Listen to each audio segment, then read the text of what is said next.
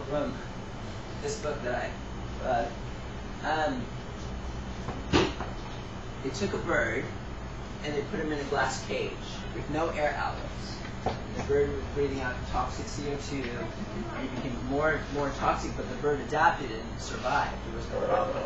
What they did was they took this bird out, they put a fresh bird in, and the bird didn't make it because it didn't have the chance to adapt. The cleaner you become, the more sensitive you become. But imagine taking somebody from 10,000 years ago, or 20,000 years ago, on this pristine planet, and throwing them on the planet right now, today.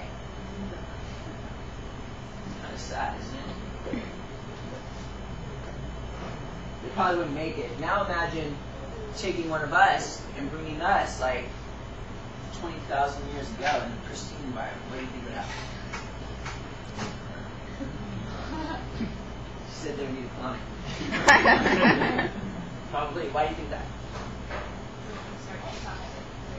Yeah. Why? Food. It's because we're leaving pollution out of our diet, right? So we can just start, yeah. We might internally detoxify. Nice. And we might start cleansing. For example, if you were to take an 80-year-old who has cancer, who's not going to make it, and you go on a raw food diet, they might internally detoxify. There's been times where pulling hydrotherapy has saved a person like this. But if they were just to go on a raw food diet, they would cleanse so hard for it, they're going to be able to handle something like that.